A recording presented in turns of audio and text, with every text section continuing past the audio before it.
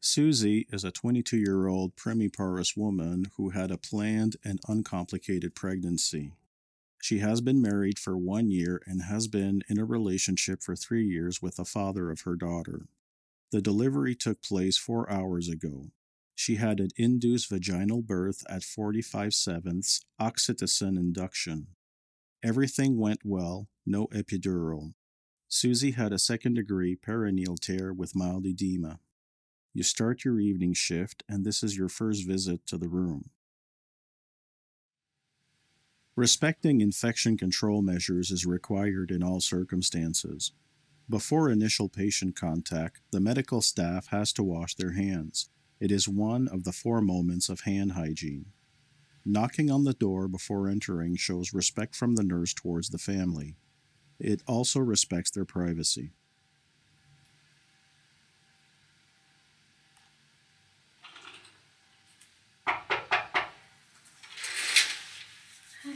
Hi, come in. Okay. So, my name is Mary. I will be your nurse for tonight. So, can you please tell me your name and date of birth? My name is Suzie Smith, and I was born March 31st, 1999. Okay, thank you. It is important to verify the user's identity twice in order to minimize the risk of making errors. So, how are you feeling? I'm feeling good. I'm just glad that the delivery went well. Yes. That's great. Pregnancy and childbirth bring their share of changes on the physical and emotional levels. The nurse therefore inquires about the mother's condition. She asks about the mother's perception on how the delivery unfolded. Sometimes the birth does not go according to the parent's plan and can generate frustrations or other negative feelings. It is crucial to allow parents to verbalize their emotions, whether they be positive or negative regarding the birth experience. This listening space allows parents to express their feelings and ask many questions they may have.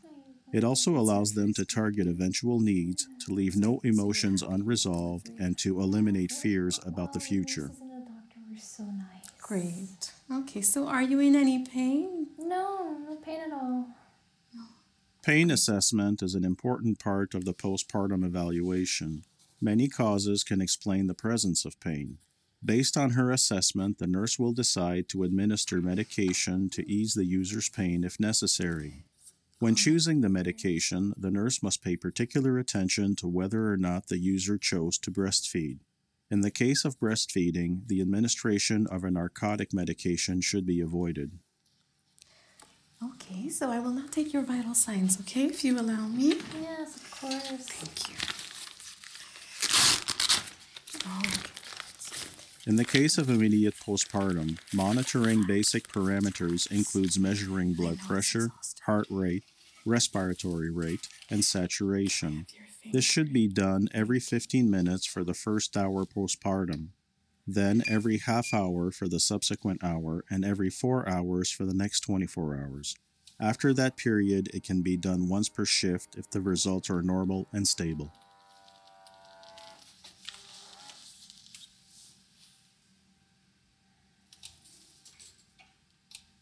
Okay, there we go. So, everything is normal, blood pressure and vital signs, all is good. I'll now perform the uterine massage and I will assess your lochia. Okay, let me just write this down, just a second. Okay, so we'll put you in a comfortable position. Okay, so there we go. So I'll just lower the head of the bed. Let me know if you're okay. Everything's fine. Okay, I will ask you to bend your knees slightly. Yes, I can help you with that. Just a little bit. Can you lower your underwear? Yes, so you're familiar with the procedure? Yes, I did it over an hour ago. Okay, so you know it can be a bit uncomfortable. I know. Okay, I apologize. Lochia is uterine discharge made of blood, fluid, and mucus fragments, which show the healing of the uterine wound left by the expulsion of the placenta after childbirth. A uterine massage is performed after vaginal birth only. After a C-section, the nurse will only palpate the uterus without massaging in order to assess its position and firmness. Deep breaths. You're doing great.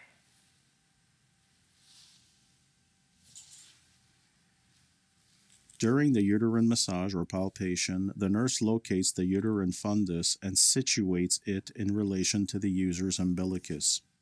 To do this, the nurse cups her hand just under the umbilicus of the user and presses firmly on the abdomen. At the same time, she anchors the lower segment of the uterus at the pubic symphysis with the other hand. The measurement of the uterine position is done in fingers width. If the uterus is 1 finger higher than the umbilicus, it is said to be at +1. If the uterus is lower than the umbilicus, the uterine fundus is said to be at -1 centimeters or lower, according to the result of the measurement obtained.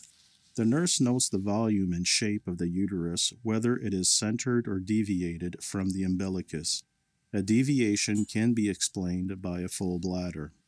If the uterus is firm, the nurse will only perform a uterine palpation. If the uterus is soft, the nurse will massage the uterus with her hands until the uterus is firm again.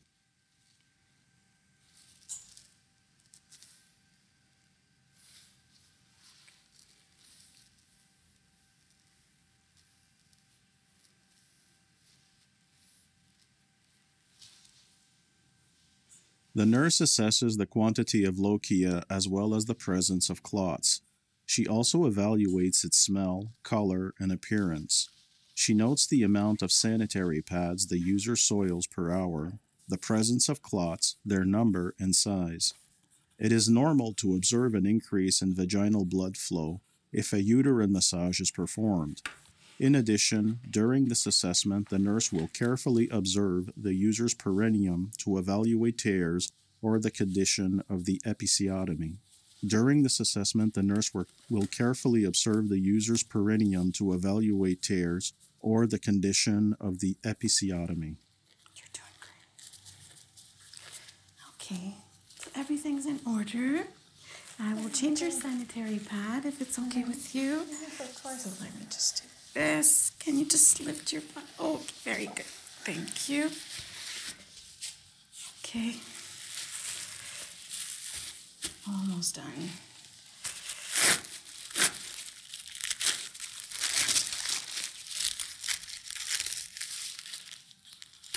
Changing the sanitary pad makes it possible to evaluate from a new clean pad the quantity of lochia on a given period.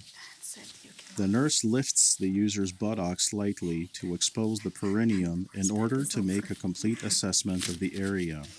The nurse must make sure that there is adequate lighting during this assessment. She will assess the episiotomy if applicable, the stitches, the presence of any signs of infection, the presence of tears, the integrity of the tissues, the presence of ecchymosis, edema, hematoma, redness, or abnormal discharge. She will also determine if there are hemorrhoids.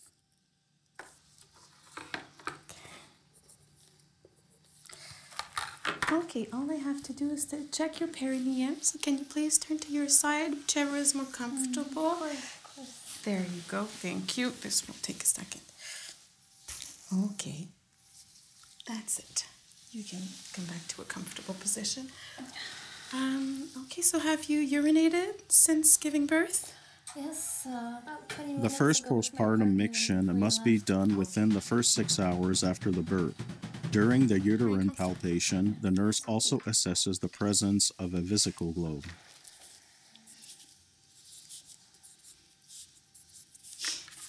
Okay. Well, is there anything I can do before I go? No, you did enough. Thank you. Yes, you can get some rest now. Oh, I will get some rest while the baby's asleep. Right, good idea. You can call us if you need anything, any question, okay? Alright. There are no stupid questions, don't worry. You can ask me anything. Thank you so All much. right, get some rest. You're doing great.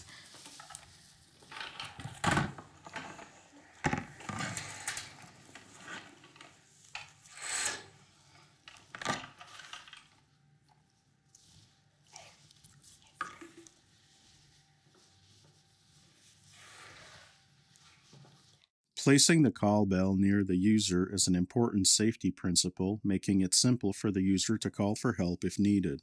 The nurse reassures and puts the user at ease by offering her availability.